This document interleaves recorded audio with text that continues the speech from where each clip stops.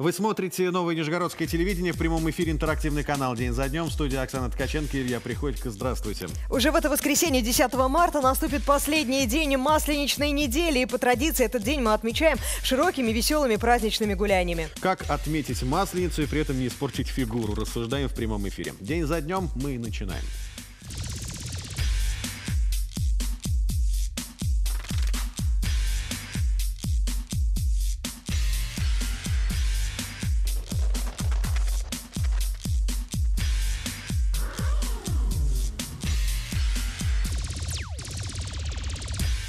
Наверное, нет ни одного более русского, более традиционного праздника во всем нашем календаре, где мы что-то отмечаем, чем Масленица. Наверное, с этим согласятся все. Ты согласишься? Соглашусь абсолютно, потому что, мне кажется, люди всех национальностей, которые так или иначе привязаны к традициям нашей страны, именно страны, а не национальности, отмечают этот праздник. И каждый из россиян считает делом отметить это, конечно же, блинами. Ну и давай так еще скажем, что в основном, что знают массовый, скажем так, зритель, массовый обыватель о Масленице? Ну вот сжигание чучела раз, ну и блины. Вот, собственно говоря, и все традиции, которые сегодня знают люди 21 века в России. А ведь праздник-то намного глубже. Сегодня мы попробуем разобраться во всех традициях, рассказать, что сопутствует этой масленичной неделе, как отметить именно в воскресенье, чтобы не было потом обидно и больно, как подготовить себя потом уже к посту, к Великому посту. Ну а давай сейчас немножко, наверное, заглянем в историю и поймем, откуда, да, корни этого праздника пошли. Масленицу знают все, и все ее очень так активно и хорошо празднуют. Потому что солнце в это время начинает активно пребывать, и для наших далеких предков именно наступление тепла было связано с возрождением жизни, потому что не было тогда ни магазинов, там, ни фабрик, где можно было купить продукты, да, или там одежду. И поэтому, если пришло тепло, значит, слава Богу, хватило продуктов, хватило урожая, значит, уже идет тепло, значит, можно жить дальше. Ну, самый главный посыл праздника мы поняли. Слава Богу, мы дожили до весны, с чем мы, кстати говоря, и вас тоже поздравляем. Очень хочется, чтобы календарная весна еще совпала с погодной весной. Но пока погода нас теплом не балует, пока термометры показывают минусовые отметки, но уже в ближайших прогнозах синоптиков, конечно же, плюс. Ближайшая суббота по прогнозам плюс 5 градусов. Масленица уже совсем скоро. Финальная точка в масленичной неделе будет поставлена в ближайшее воскресенье. И сегодня в эфире нового нижегородского телевидения у вас есть возможность по телефону 434-3477 вот рассказать, это для вас какой-то, не знаю, праздник, он имеет какое-то для вас значение? Вы вообще отмечаете? Если да, то как? Делитесь своими секретами, историями. Может быть, даже поздравить кого-то хотите? Все это можно сделать сегодня в прямом эфире по телефону 434-3477. Почему-то, как дело касается праздников, нижегородцы стесняются высказывать свою точку зрения. Здесь не место стеснению. На самом деле можно дозвониться в прямой эфир 434-3477, рассказать о каких-то ваших семейных традициях, рассказать, где вы отмечаете. Если у вас где-то в районе происходит что-то действительно интересное, можно пригласить всех нижегородцев, мы обязательно приедем. Ну и можно также поучаствовать в нашем опросе, не только звонить, если интернет, знаете, ваш друг и товарищ, тогда заходите в официальное сообщество «День за днем» Нижний Новгород ННТВ ВКонтакте и ищите там опрос. А вы отмечаете Масленицу? Спрашиваем. Мы у вас сегодня предлагаем 3 варианта по сложившейся практике. Да, вариант первый. Тут и гуляние, тут и блины. Действительно, в каждом районе Нижнего Новгорода, в каждом районе Нижегородской области будут устроены массовые масленичные гуляния. Пропустить такое событие нельзя, потому что такое происходит раз в году. Вариант второй. Ну, пойти, наверное, не пойду. Неизвестно, что еще будет с погодой. Не так уж и тепло на улице. Вот дома с блинами, с родными, за одним столом с удовольствием. Возможно, придут даже ваши родственники. Наготовите большую кучу блинов, кучу начинок накупите и будете отмечать. Если таков ваш вариант, голосуйте за соответствующую позицию в нашем опросе. И вариант третий. Для пессимистов нет никак не отмечаю. Возможно, кто-то в этот день просто работает. Кому-то этот праздник не интересен. Кто-то, возможно, по религиозным соображениям от него отрекается. И знаешь, наше голосование стартовало, и сейчас практически треть опрошенных говорит о том, что это не праздник ни разу для людей, что интересно, поскольку есть другие данные, о которых мы тоже обязательно упомянем сегодня в нашем эфире. Более того, голосуют в нашем опросе одни мужчины. Я думаю, что если женская составляющая присоединится, то многое в этом опросе изменится. Я знаю почему. Потому что, во-первых, сегодня 7 марта, а во-вторых, во-вторых, Масленица. Женщины принимают поздравления и А еще готовят пекут блины. Я думаю, не до этого им просто. Итоги в конце программы подведем. Ну, а прямо сейчас предлагаем посмотреть видеоматериал о том, как Россия в целом и Нижний Новгород в частности готовится отмечать Масленицу. Давайте посмотрим. В России продолжаются масленичные гуляния. Интересное исследование провел в ЦИОМ. Согласно ему, всю масленичную неделю есть блины намерены более 90% россиян. Причем и готовить их собираются 77%, то есть четверо из 5. По информации Центра, праздник поддерживает абсолютное большинство опрошенных. Жители России выбрали и любимую начинку. Каждый второй предпочитает есть блины со сметаной. На втором месте рейтинга начинок – варенье, на третьем – сгущенка и творог. По 19% опрошенных выбрали мясо и мед, а вот с икрой блины едят всего-навсего 12% россиян. Каждый третий планирует сжечь чучело зимы в это воскресенье. Еще 40% хотят провести этот день за играми, водить хороводы, петь песни, кататься с горки, прыгать через костер и участвовать в кулачных боях. Абсолютное большинство собирается извиниться перед близкими в день прощенного воскресенья. Ну, будем более подробно разбираться. В нашем эфире сегодня прозвучат советы и что приготовить, и что лучше не готовить, и куда в конце концов пойти. Все это будет сегодня в нашей программе. Но самое главное, мы уже сказали, масленица ассоциируется у каждого из нас с блинами. Как правильно приготовить блины, с какими начинками, что популярно сегодня, узнаем у эксперта из первых уст. Приглашаем в нашу студию известного нижегородского шеф-повара Сабину Мельничук, которая нам расскажет... так она еще Сабина, не с пустыми, добрый день. Добрый день. Руками. Здрасте. Конечно. Хочется Добрый сделать день. так та-ти-та-та-ри-та-ти-та-ти-та-та. Это ты сделаешь чуть попозже. Нет, лучше их есть, Но а тут потом я- танцевать. Надо я сначала вижу подкрепиться. Традиционные блины желтого цвета, то, что мы привыкли видеть на столе. Здесь что-то особенное, зеленого Слушайте, у цвета. меня Это такие что? получаются, но без всяких вывертов, зеленые вот. Да, ничего себе. Поделитесь секретом после эфира. На самом деле все просто. Сейчас уже, наверное, всем надоели обычные блины, и поэтому шеф-повара пытаются как-то разнообразить Что-то придумать приготовление. еще, чем Да, нас используют удивить. разные виды муки, используют разные дополнительные ингредиенты. Такие вот, например, как я использовала шпинат, да, он очень полезный продукт. Сейчас ни для кого не секрет, что мы все заботимся о своем здоровье, и неотъемлемой частью является наш рацион правильный. Поэтому вот такие Веганские блины со шпинатом Да, веганские. Но И- здесь еще и целый торт. Да, мы из них делаем тортик. Это для домохозяек на заметку, да, можно сделать такой интересный, полезный торт, потому что так для некоторых считается, что от блинов толстеет, но я думаю, что если вы в блины добавите еще шпинат, ну, например, как в данных, да, можно много, на самом деле, овощей добавить туда, поэкспериментировать. Мы их прослоили сливочным сыром, добавили лосось, то есть это вообще получается бомба. Что-то, да, ум отъешь. Ну, давайте посмотрим на традиции, к которым привыкли россияне, что они предпочитают. Как выяснил Всероссийский центр изучения общественного мнения, большинство россиян все-таки предпочитает есть блины со сметаной или вареньем. Да, именно За так. сметану голосуют 50%. Ну, это, да, вот заголовки, которые появились. Насколько россияне готовы? 90% готовы кушать блины на масленичной неделе. Но еще и по начинкам хотелось бы пройти. Сметана 50%, варенье 33%. Далее сгущенное молоко, творожочек, это тоже важно, да, по 23%. Есть те, кто не стесняется и мясо закладывает с медом, примерно одинаковое количество. Гурманы на последнем месте, икра 12%. Слушайте, обязательно ли икра, вопрос, должна быть настоящей? Потому что сейчас же есть целая куча какой-то вот искусственной, там непонятно из чего сделанной. Вот насколько это преступление по отношению к пище в целом, искусственная икра? Ну, я считаю, что не преступление. Мы, например, в ресторане делаем фруктовую икру, да. Самое главное, чтобы основа ингредиента была натуральной. То есть можно, конечно, там импровизировать и дойти до чего угодно, но, конечно, лучше есть натуральный продукт, к которому мы привыкли. То есть если уж блины, все-таки для кого это праздник, должны позволить себе съесть, отпраздновать натуральную икру и вкусные наши привычные блинчики. Вообще... Ну вот то, что мы увидели по предпочтениям россиян, они такие очень традиционные. А насколько вот к чему-то нетрадиционному готовы те люди, которые приходят к вам в ресторан? Но я думаю, что те, которые идут в ресторан, они как раз готовы Они к хотят что-то нетрадиционному. интересного, Конечно, да? они хотят того, что они не могут приготовить дома, потому что блины – это слишком простой продукт. Мы в России привыкли завтракать ими, да, и, конечно, праздник Масленицы мы отмечаем, и каждый день их кушаем, и уж если пришли в ресторан, то нас должны удивить обязательно. Даже интересно, наверняка у общепита должна быть статистика. Количество потребления блинов на Масленицу там вырастает кратно. Вообще есть ощущение того, Мы что просто вырастает? делаем спецпредложение, разрабатываем какое-то меню на неделю, чтобы удивить наших гостей. То есть все же зависит еще от направления ресторана. Если это русский ресторан, то, наверное, у них есть в меню блины, и каждый день можно попробовать. Вот У нас сколько ресторан стоит итальянский, блинчик? поэтому для нас это как раз праздник раз в году, и неделю мы наших гостей балуем необычными блинчиками. Сколько стоит блинчик в среднем в ресторане?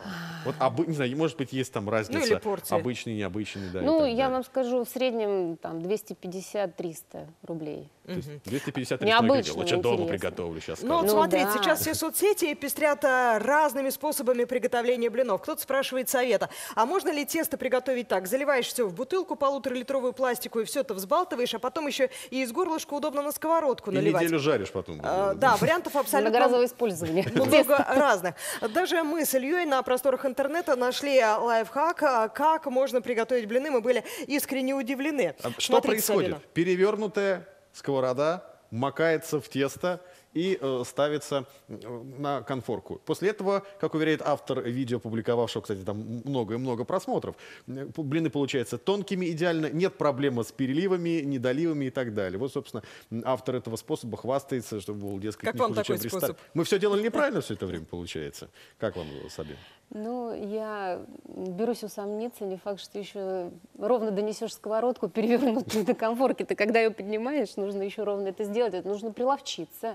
Ну, возможно, это имеет место быть. Мы в ресторане так не делаем. Вообще, есть же ведь много вариантов. Кто-то просто сковородку какую-то специальную, да, покупает, а кто-то ищет чуть подороже, покупает блинницу. Есть какой-то универсальный способ, какие блины получаются лучше и где? Там, на сковороде, Ну, вообще, на блинце и по так далее? старинке, конечно, это чугунная сковорода, она самая удобная. С Но надписью 4 рубля есть... 80 копеек вот это, да? Да, вот такая? есть современные тефлоновые сковородки, да, которые антипригарные, с небольшим количеством масла, можно вообще без масла, да, кто там следит за здоровьем, тоже очень хорошо использовать. Есть какие-то от вас лично советы, от шеф-повара, что нужно сделать, чтобы блины не были комом, чтобы не пригорели, чтобы все получилось вот так же, как у вас сегодня? Ну, естественно, первое – это использовать, конечно, качественные ингредиенты. Это должна быть хорошая мука. Но самое главное – делать с хорошим настроением. Если будет хорошее настроение, и оно передастся тому тесту, из которого будете готовить, то блины обязательно получится. Ух ты, получился комок, здорово! Ух ты, этот Зато сгорел какой к черту. круглый. Классно, самое главное. Нет, у вас какие самые любимые блины, самый любимый рецепт какой-то вот для себя? Мой самый любимый рецепт – это, я, честно говоря, люблю больше всего шпинатные блины. Когда я первый раз их попробовала, ну, то есть приготовила, и мне они очень понравились, мы их ввели в меню, и поэтому от них положительные отзывы. Не то, ну, как бы это мои любимые, да, но теперь мои любимые наших гостей. Поэтому шпинатные блины, помимо того, что они вкусные, они еще и полезные. А я забочусь о своем На здоровье. каком, кстати, этапе надо вот шпинат добавлять? На начальном. То есть прям вообще сама же- основа та же самая. Единственное, что мы, конечно, не добавляем туда сахар, там чисто символически идет чайная ложечка сахара для колера. А так вообще там на литр молока 400 грамм шпината берется, то есть достаточно внушительное Много. количество, да. А мы знаем, что блины жарятся очень быстро, поэтому все витамины сохраняются. Не секрет ни для кого, да, чем меньше тепловая обработка, тем больше пользы в продукте и в блюде, которое готовится. Поэтому блины со шпинатом, они очень полезны. Мне кажется, еще немного мы перейдем к черту, которая отличает программу «День за днем» от рубрики «Звездная кухня» в программе. С Здравствуйте. нетерпением мне жду окончания эфира, чтобы не испортить картинку сейчас и не попробовать эти замечательные блины со шпинатом. Но обязательно все это случится уже менее чем через час. Напомню, телефон прямого эфира 434 34 77. У Сабины мы спрашивали, как правильно приготовить блины, а вот известный телеведущий, шоумен Оскар Кучера предложил свой вариант, как делать блины правильно. Вернее, как не делать блины, да? Вот О, так то вот, есть он наверное. знает, как не делать, да? Как не делать, чего не нужно делать. Давайте вместе с ним посмотрим, и так поступать тоже не будем. Всем привет! Меня часто спрашивают: Оскар, скажи, пожалуйста, вот скоро Масленица, и как правильно готовить блины? Давайте я вам лучше расскажу, как их готовить не надо. Не экспериментируй с составом. Не допускай комков. Не отвлекайся на сериал.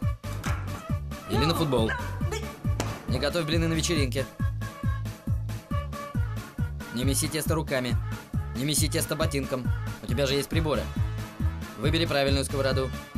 Не клонируй себя. Аккуратней с ингредиентами. Если не умеешь переворачивать блины в воздухе, все равно попробуй. И еще раз. И еще раз. Сделано. Не заканчивай мукой. Не дерись блинами. Не суй пальцы в миксер. Даже не думай. Не ошибись с начинкой. Вот правильная начинка. Не готовь блины плохо. Готовь блины хорошо. Готовь блины хорошей масленицы с нутелла. Ну что ж, теперь вы готовы к масленице. Поздравляю! Присылайте свои секреты приготовления блинов на vkontakte.com/Nutella и получите возможность выиграть специальный приз лично от меня. При съемках пострадали 73 блина и ни одного Оскара Кучеры. Тут, пожалуйста, куча всяких рекомендаций, правил. Сабина, с чем согласна из того, что прозвучало сейчас из уст Оскара? Совсем на 100%. Но, Очень позитивно. кто услышал в конце какие-то рекламные призывы, это было очень давно и неправда, поэтому не стоит сейчас Оскар на них Кучер с ней покупаться. больше не работает. Да. Оставляем это в далеком прошлом и прислушиваемся исключительно к Оскару Кучеру. Я бы еще хотел вот что спросить, потому что важно, сколько времени жарить блин. Есть какие-то рекомендации, что вот не больше стольки-то времени там, или не меньше стольки-то? Или только визуально? Нет, ну визуально. По времени вы же не будете стоять с секундомером, засекать так 30 секунд с одной стороны, 30 секунд с другой стороны. Естественно, все приходит с опытом. Поэтому на начальном этапе есть кулинарный такой специальный будильничек. Вы можете там 30 секунд нажали с одной стороны, 30 секунд с другой. Естественно, чем дольше блин находится на сковородке, он становится суше. Поэтому он будет не очень вкусный, и чем дольше будет как чипсы хрустеть. Поэтому, конечно... На самом деле, мне очень жаль, что в школьной программе нет такой возможности, чтобы детей на уроках труда научили печь блины. Разве? Девочек учат чему угодно, но только не тому, как испечь вот прекрасный один блин, для того, чтобы они своими руками могли это испытать, а потом дома удивить родителей, удивить всех вокруг. Но это совсем другая история. Возможно, это ложится уже на плечи родителей. Ну да.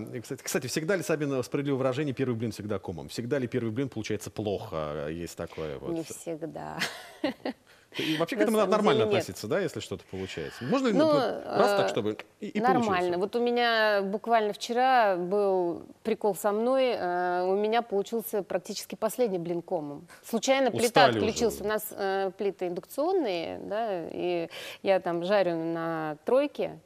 И я такая понимаю, что-то у меня под конец с тестом стало, блин, не отлипает. Оказывается, просто плита устала жарить блины и сама отключилась. Так что выражение первым блинком... Правда ли, что блины получаются лучше у мужчин? Вот я Мне так кажется, сразу. у мужчин вообще все получается лучше, чем у женщин. И вообще мужчины лучшие кулинары в мире. Так что... И Сабина так улыбнулась, что она готова передать любому мужчине без меня бы кастрюльку, сковородку, ложку, поварешку для того, чтобы они могли реализовать свои творческие возможности. Блины в своей жизни я готовила всего один раз и вспоминаю это как страшный кошмарный сон. Сколько раз готовила блины ты? Скажу честно, у меня тоже больше получаются оладушки, нежели блины. Такие большие, насколько толстые. те блины, которые принесла Сабина сегодня нам в студию, насколько те блины, которые мы с тобой пытались приготовить, соответствуют тем параметрам, которые бы еще и помогали нашему здоровью сохраниться в кондиции, расскажет уже диетолог, который появится в нашей студии. Мы приглашаем врача-диетолога, председателя Нижегородской ассоциации диетологов Аллу Поляшову. Алла, здравствуйте, проходите, занимайте свое почетное место в нашей студии. Не могли никак мы без вас обойтись в нашем эфире. Смотрите, какая вкуснятина. Нам вот Сабина говорит, что вот со шпинатом это вот чуть даже полезно, может быть, более полезно, чем обычно. Вы что-нибудь бы отведали из того, что есть на столе? Ну, вы знаете, если посмотреть на такую красоту, конечно, хочется попробовать глазами всё. съели бы. Конечно. Ешьте, не стесняйтесь, у нас свободная программа. Спасибо огромное. Я думаю, после передачи, чтобы всем хватило. Но говоря о боли, что в первую очередь, что во вторую, в принципе, ничего вредного здесь с точки зрения диетологии нет. Ведь если мы говорим о том, что что-то противопоказано, представленное сегодня на столе, это мы говорим, если организм болен. Вот, а здесь, конечно, есть ограничения. А так, если мы знаем свою дозу умеренного потребления, то, пожалуйста, можно в масленицу наслаждаться таким великолепным продуктом. Отмечать в полном размере, как узнать эту самую дозу? Потому что, у меня вот пока входит, все нормально. Когда уже некуда, то вот моя доза поступила. То есть, Илья, входит все. И вы хотите один, вот это вот все. Ну, много у меня не получится, но я вот прям вот пока не почувствую упор какой-то определенный. А потом просто пуговицы открываются, и дальше следующий упор, следующая граница. давайте все-таки говорить о порции, которая представлена именно конкретно в порционной тарелочке. Да? То есть то, что, в принципе, насытит, не будет лишним для организма. И если мы говорим все-таки, что блины кто-то употребляет дома с родственниками, кто-то отмечает на гульяниях, как это было сегодня показано и продолжается в Нижнем Новгороде, то люди все-таки двигаются, и получаемые калории, они достаточно оптимально все сжигают. Тем более на морозе, когда усиливается обменный процесс. Алла, Сабина, есть какие-то диетические блины? Сабина, На воздухе, что ли, какие-нибудь? Сабин, подскажите. Я знаю, что можно блины делать без яиц. В принципе, они тоже будут получаться хорошие. И, наверное, диетическими будут, если использовать безглютеновую муку. Сейчас очень много. Есть амарантовая, есть мука из черемухи, есть рисовая мука. То есть очень много видов муки, которые на самом деле, наверное, будут более полезны, чем обычно пшеничная мука. Хотя те люди, которые... Все же идет из головы, мне кажется, правильно? Если ты... То, что кушаешь, думаешь, что это для тебя полезно, оно, безусловно, будет полезным. Вот. Ну, конечно, здесь все правильно сказано. То есть, если человек знает какие-то проблемы со здоровьем, если он не переносит глютен и знает, что ему будет плохо с кишечником, то здесь можно муку спокойно заменять действительно и на амарантовую, и на рисовую, и на гречневую. Сейчас у нас очень большой ассортимент. И в плане рецептуры, которые предлагаются не в диетологии, даже как лечебное питание, а с точки зрения кулинарии и нутрициологии как здорового питания, рецептов просто мы найдем масса. Об этом можно писать книги. Вот, поэтому добавление сейчас различных семечек обогащения, как вот делая более полезными и здоровыми блины, добавление вот от шпината до других овощей, в том числе вот зеленой листовой зелени, это пожалуйста. То есть это только во благо. Алла, но в воскресенье у нас будет раздолье для желудка. Мы будем все отмечать Масленицу. Конечно же, все будем кушать блины. А дальше начинается Великий пост. Вот как правильно перейти от одной границы, от раздолья, вот к такой сразу жесткой диете? Ну, вы знаете, пост не нужно рассматривать, вот всегда встает вопрос, как жесткая диета. Это некий переход, к которому идут люди уже подготовленные в очищении в первую очередь души, а потом уже тела. Да? Если человек ни в коем случае не должен голодать, я об этом всегда говорю. Если организм болен, если женщина находится в состоянии вынашивания ребенка, если она кормит, если наш труд связан с рисками для жизни и здоровья других людей, конечно, здесь даже ни один священник не благословит на вход в пост. Ну и говоря о том, чтобы не навредить организму, нужно понимать, что если мы будем голодать, мы получим только негативные последствия. Ведь вы посмотрите, если организм голодает, вот прямой показатель — это ребенок. Когда он голодный, он никогда не скажет. Он что будет? Капризничать. У взрослого что возникает? Чувство агрессии, в принципе, то, что используется и в армии. Злой человек, голодный человек. Ну, по сути, да, накормите, как говорят. В трамвае с кем-то поругались, знаете, он голодный, да? Ну да, если муж пришел и что-то ему не нравится домой, то он голодный, да? Это тоже из вот этих вот как бы ситуаций выходит. Особенно, почему я говорю, у мужчин это более ярко проявляется, потому что отсутствие животного белка, оно приводит к снижению выработки такого нейромедиатора у мужчин, как дофамин. У нас настроение — это серотонин, у мужчин — дофамин. Вам шоколадки, нам белок. Да, а им мясо. Вот. Поэтому, если недостаток и если нет компенсации животного белка на растительной, то, естественно, это будет нарастать агрессия. О каком посте мы можем там говорить? есть с мясом блины, вот из того, что вы принесли? Я не вижу здесь мяса. В рыбе белок Вот это вы зря сейчас, вот это вы сейчас меня разозлили. Ну вот здесь это в прослойках я не увидела, да, это уже Сабина говорит по составляющим, которые не видны глазом, но рыба, как и икра, очень хорошо, как начинка всегда использовалась в блинах. Это несколько такое национальное блюдо. Тоже считалось в России. Просто почему вот по статистике отметили меньше? Ну, потому что не все могут просто позволить еще себе вот, на сегодняшний момент. А так, я думаю, никто не отказался вот, от этого замечательного блюда.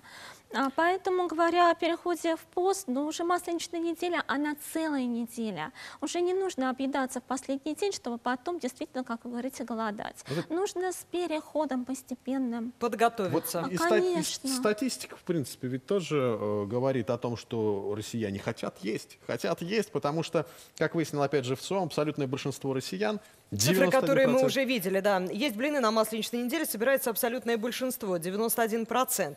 Однако готовить самостоятельно намерены лишь 3/4, 77% респондентов. И практически каждый четвертый, видимо, пойдет, Сабина, в ресторан и все-таки туда за блинами.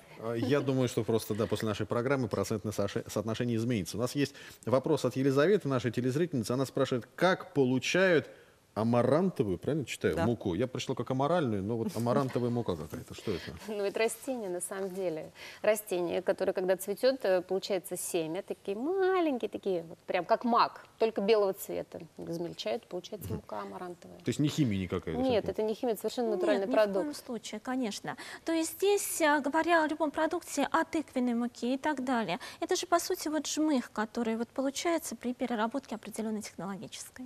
Я вот что хотел еще заметить, просто у нас каждый раз, когда длинные, более-менее длинные праздники, и мы в эфире собираемся, значит, новогодние праздники, россияне объедаются, значит, да, Масленица, россияне объедаются, значит, майские праздники, россияне едят. Опять, там да? другой этап, да. Такое ощущение, что у нас какой-то очень голодный народ, у которого нет культуры повседневной какой-то еды, чтобы не мучиться и не объедаться. Но есть в праздники. от даты до даты. Ну да, то есть есть какие-то календарные вот эти вот пустые просветы. Алла, как думаете, почему так получается? Почему получается? Потому что, наверное, только в России сохранено вот это вот диета – это голод.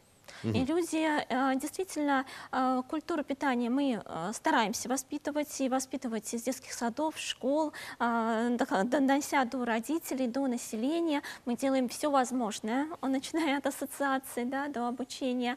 Но здесь вот люди считают, что они, если не будут есть, то они похудеют. Особенно это женское население. Я лучше не съем, значит, у меня будет меньше килограмм. Как сказала Фаина Раневская, надо меньше есть.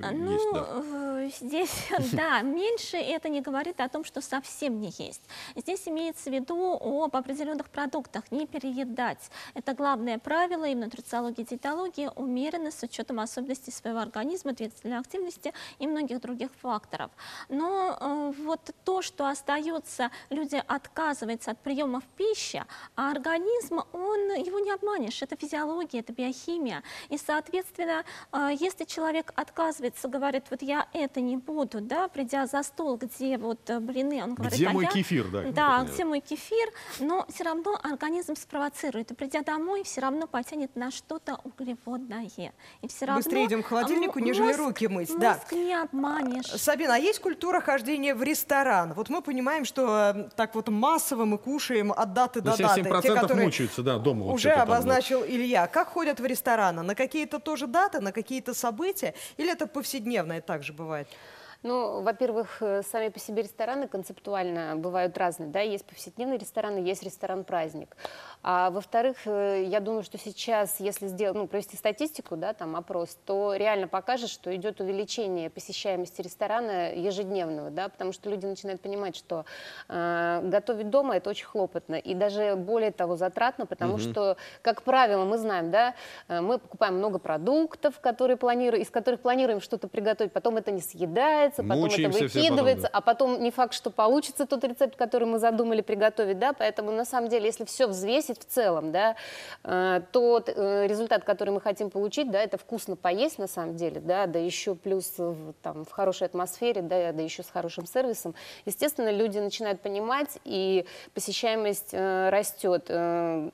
Даже ресторан там праздник, да, то в будние дни, я думаю, сейчас везде есть бизнес-ланчи, деловые обеды, как кто называет, да, то есть очень много людей приходят обедать, вечером приходят ужинать, ну и, естественно, посещаемость в праздники, конечно, вырастает, вот. Поэтому если в целом ответ-вопрос, да, то, конечно, сейчас растет посещаемость.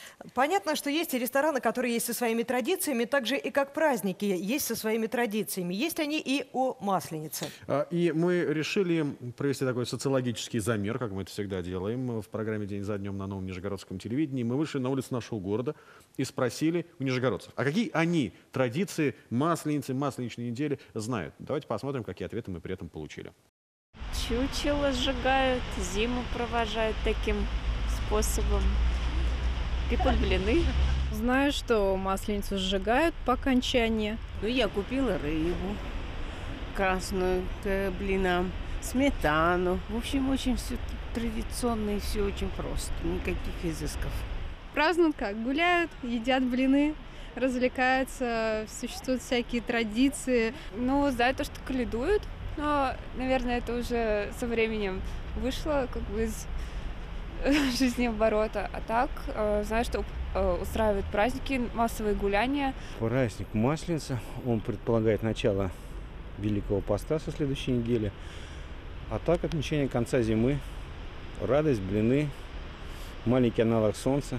Красота. Внимание! Прослушайте важные заявления по поводу каледования на Масленичной неделе. Оно не на Масленичной неделе, это начало января. Это вот туда, к Это Рождеству. рождественские праздники, но если кто хочет, можно, конечно, и сюда приплюсовать. То есть каледа, подай пирога где-нибудь. Эти традиции, но какие традиции сопутствуют Масленице, узнаем мы лучше из первых уст. И есть люди, которые организуют праздничные гуляния во всем нашем большом городе. В нашей студии сейчас появится заместитель департамента культуры городской администрации Изабелла Дыскина. Изабелла, добрый день. Здравствуйте, да. Добрый день. Здравствуйте, проходите, Присаживайтесь. Мы всегда знаем, что городская администрация старается и делает масштабные празднования. Все ли так в этом году, как и обычно? Да, это действительно так. Мы с вами знаем и говорили о том, что Масленица является самым долгожданным и веселым праздником в году. И длится она практически всю неделю. В этом году Масленица у нас стартовала с 4 марта, окончание ее будет 10. Традиционно в городе используются самые всевозможные привлекательные площадки. Это и парки, и центральные улицы, и, конечно, наши замечательные муниципальные учреждения культуры. Что будет происходить в каждом районе, расскажем чуть попозже. Давайте посмотрим, а сколько вообще россиян собираются прийти на эти праздники и на какие цифры вы рассчитываете. По последним данным, 40% опрошенных собираются принять участие в народных гуляниях и играх. 40%, то есть практически половина. Да? Треть россиян хотят посмотреть на одно единственное зрелище, а именно сожжение чучела в воскресенье. Треть прям. Ну, 40 и 30 уже 70%. Именно за этим идут туда, 68 говорят о том, что они пойдут в гости. Ну а что сидеть дома? Конечно, нужно сходить хотя бы к теще на блины. Ну и еще 78%, это интересно, россиян намерены повиниться. Ну, прощенное воскресенье все-таки, прости меня, если что. Видимо, есть за что. 78% россиян, можно сказать, перманентно испытывают чувство вины. Насколько, Изабелла, из года в год нижегородцы активно принимают участие в масленичных гуляниях? Есть площадка, которая особо любима? Ну, центральной площадкой вот из года в год, уже последнее время, традиционно у нас является площадь Марки на улице Рождественская. Ну, люди очень активно принимают участие. Не скажу, что и в других районах города не приходят и не участвуют в этих гуляниях. Я вам только в Автозаводском районе задействовано буквально 8 площадок, и в Сормовском 10 площадок. И так практически в каждом районе. Не хочу никого обидеть. Вот. 10 числа мы всех нижегородцев и гостей города ждем в 12 часов на площадь Маркина на фестиваль блинов. Так. С удовольствием. То есть там, когда битва шеф-повара будет, мне кажется, для Сабины будет важная информация со своими блинами, если что, туда. Самое излюбленное место – это блинный дом, куда каждый посетитель может прийти не только попробовать, но и проявить свои кулинарные способности, испечь блин. Так, какой-то приз дается, нет, при этом? Или ради соревновательности? Будут всевозможные конкурсы, и розыгрыш призов, все что угодно. Различные задействованные локации, задействованы площадки и игровые, и детские, и для семейных пар. Всевозможные развлечения. Ну, я могу вам сказать, например, в этом году будет установлен детский шатер, где маленьких гостей, ребят будут ждать преподаватели из школы журналистики «Один дома». Для нас это неожиданно. Раз и школа журналистики. Это интересное явление, это впервые у нас такое происходит. Чем отличается та масленица сегодняшняя от той, которая происходила в прошлом году? Скоро Оксана сменит поколение масленичных журналистов, вот увидишь лет через 10, я думаю. Там будут детям рассказано о том, как появился сам праздник Масленицы. Различные мастер-классы будут буквально. Что хотелось бы еще отметить? Столб будет, вот по которому надо... Обязательно все будет. Абсолютно точно будет знаю, столб в парке Пушкина, вот рядом с нами, в рядом с Московском телецентром, районе, когда каждый может отличиться. насколько я знаю, в зоопарке Лимпопо такой столб собираются установить. А вот спрашивают, для детей столб поменьше будет? Нет, это такой же примерно. Знаете, будет масса различных сюрпризов. Главное, самое приходите. Самые большие масленичные гуляния в этом году на улице Рождественской. Присоединяйтесь, площади Маркина. Здесь каждый найдет дело по себе. Приходите, это семейный праздник. Для детей будут свои развлечения, для взрослых свои. Каждый сможет отведать блинов. Но есть одна очень важная традиция. Это точно. И я, честно говоря, ждал, может быть, пока вот Изабелла об этом сказала, но пока не услышал, может быть, вот после просмотра следующего видео об одной из традиций, которая сопутствует Масленице, мы узнаем, что и в Нижнем есть что-то подобное. Давайте посмотрим. Нормально, сейчас подеремся!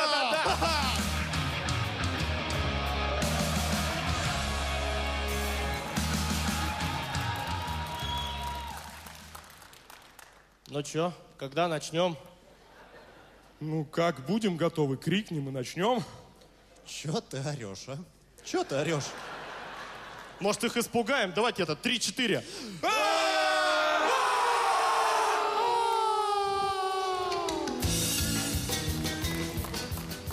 А я говорю, твои блины через «я» пишутся!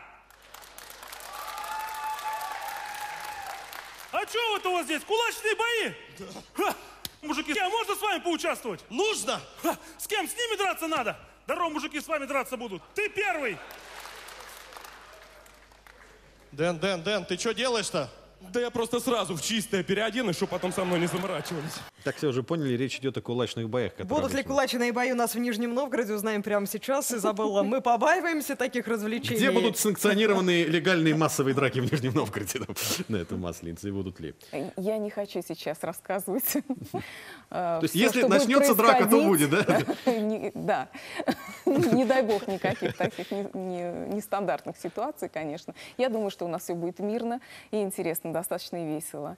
Хотелось бы пригласить всех нижегородцев на площадь Маркина и в любое другое место, которое им больше всего нравится. Обязательно приходите, не сидите дома. Празднуйте Масленицу вместе с нами. А вы любите блины, Изабелла? Вы знаете, да, я люблю. С какой начинкой ваш любимый? Готовите ли вы их сами? Я готовлю сама блины, очень люблю из топленого молока, но балую себя нечасто ими. Сабина, в основном только свою семью. Сабина, в вашем арсенале есть блины из топленого молока? Есть, у нас вообще все есть. Я даже не знаю, безоруживающе. Я думаю, что девушки смогут договориться между собой. Изабелла, а когда будет сожжение чучела на площади Маркина, когда могут присоединиться все нижегородцы, посмотреть на это действо? 10 марта приходите, пожалуйста. Во сколько? Ну, ближе к вечеру, чтобы... Ближе к вечеру. Насколько я помню, в 18 часов. В 18 часов будет сожжение чучела. Приходите чуть раньше для того, чтобы поучаствовать во всех мероприятиях и потом уже в заключении увидеть все это действо. Но не забываем, что на календаре 7 марта, а уже завтра Международный женский день. Это точно, и значит нужно всех поздравлять, я так понимаю, да? И сейчас многие поздравляют, и в коллективах наверняка вот прямо вот в это самое время идет поздравление прекрасной половины коллектива. Первые лица, кстати говоря, тоже ведь поздравляют 7 марта, и прямо сейчас мы предлагаем посмотреть поздравления главы региона Глеба Никитина, всех прекрасных нижегородок, и сделать это в эфире ННТВ. Давайте посмотрим. Просто поражает, сколько в Нижегородской области удивительных женщин. Например, Марина Гусева. В маленькой глухой деревне Антониха она организовала настоящий театр.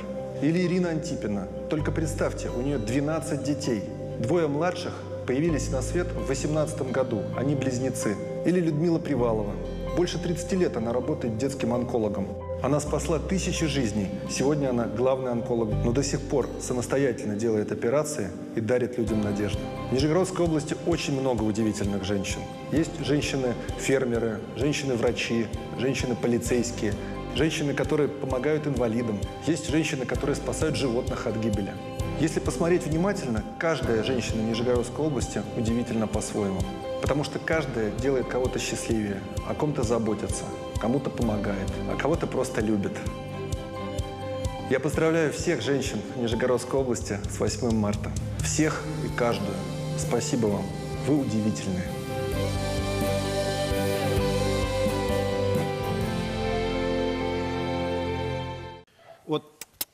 Я вот так хотел Вот сделать. такое теплое душевное поздравление вот от туда, имени туда. главы региона Глеба Никитина в адрес прекрасной половины человечества Нижегородской У нас области. вообще ударное получается начало весны. Ну, в принципе, так часто бывает. Но здесь и Масленица, и 8 марта. Масленица, конечно, она более масштабная и продолжительна во времени.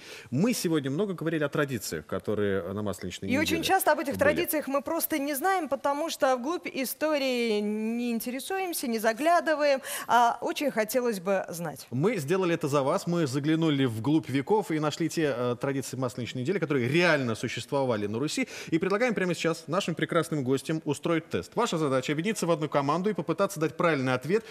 Существовала такая традиция, выбрать, вернее, из двух предложенных, или не существовала. Готовы? Стартуем. Давайте тогда первую выведем Первая масленичную традиция. загадку. Ни одна масленичная неделя в 19 веке не обходилась без этого представления. Такая потеха была очень популярна среди всех слоев населения, больших и малых городов, и сел, и деревень. Как вы думаете, были ли это петушиные бои или это были медвежьи бои? Первый. Первый, да. Думаете, петушиные? Сразу без вариантов. То есть на масле только петухи могут драться. Медведи слишком большие, как их в массу, наверное, Нет, опасно. то есть Изабелла сказала, что медведи слишком большие, я понимаю. Там организация, площадка, рамки, там все сложно. Да. Думаете, все-таки петушиные? Петухи, да. Ну, я даже не Вы знаю. сейчас очень сильно Яйца в удивитесь. блинах — это масленичные.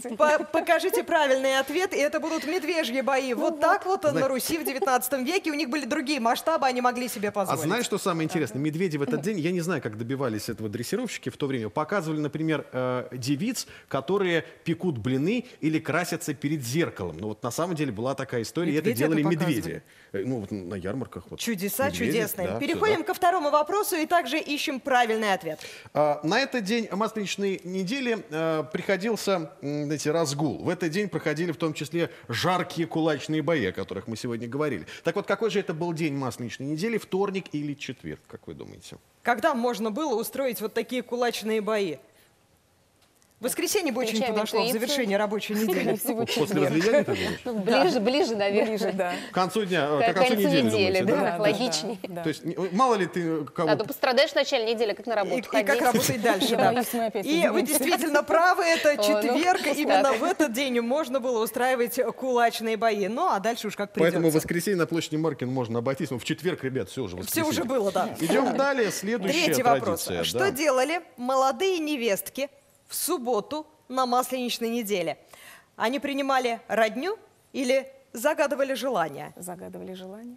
Загадывали желание. Сабина? Сабина, как думаете? Будет ли у вас другой ответ, или вы согласитесь? Невестки Я молодые. вообще за два, на самом деле. Принимали родню. Хоть бы не пришли, да, и приходят. Вот примерно так. Универсальный ответ. Но все-таки давайте определимся, какой выберете вариант из Ну, предложенных. давайте принимали родню. С родней, думаете? Да. Давайте Да? посмотрим правильный ответ. И действительно, они принимали родню, Давайте. но потому что Логично. невестка молодая должна была показать все свои кулинарные таланты, на что она способна. И в этот Умеет ли день не блины только печь? родня еще приходила, но и все, кто себя таковыми считает, знаете, так бывает, когда люди там становятся известными, богатеют, родни сразу И становится в гораздо завершении больше. еще один вопрос, а тут варианты вас порадуют. Хороший отдельно. вопрос. Вопрос 16+, я бы сказал. Что заставляли делать недавно поженившихся на Масленицу? Это правда традиция. Либо ставили у ворот и заставляли целоваться, так сказать, при общем собрании села. Либо, ну, в общем, запирали в доме наедине. И тоже, видимо, Для Я за Для второй вариант, но определенных думаю, целей. что это первый. А почему второй вам не нравится? Тоже, в общем, Масленица, тепло, хорошо.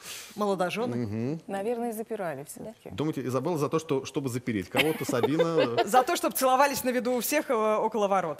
Да? Давайте Ну, давайте узнаем, посмотрим, кто здесь прав.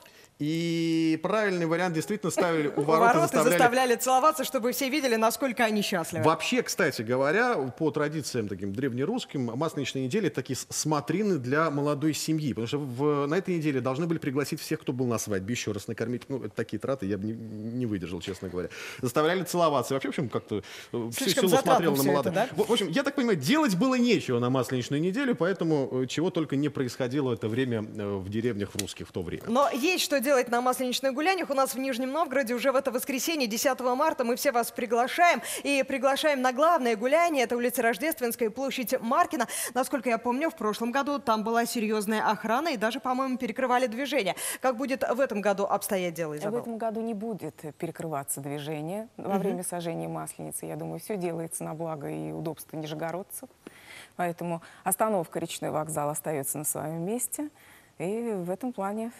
Все работает в обычном режиме, все комфортно и удобно. Да. Не нужно бросать Самое главное, машину у приезжайте. моста. Мы подводим итоги нашего интерактивного голосования. Мы спросили вас в начале нашего эфира, а вы отмечаете Масленицу? Результаты вот какие. Самый сейчас непопулярный вариант ответа. Вот ничего с этим не сделаешь. 16% выбрали первую позицию. Да, хожу на гуляние, готовлю блины. Только 16% готовы как-то оторваться от домашних стен и куда-то идти. Зря, дорогие товарищи, зря. Возможно, после нашего эфира что-то изменится. Почти каждый третий, 31%, не отмечает вообще никак. Ну, в этом зря, товарищи. Нужно что-то менять в своей жизни. Вот прям не хочу отмечать. Зато большинство, 53%, гуляют. Ну что ж, всем, кто принял участие в нашем голосовании, говорим спасибо.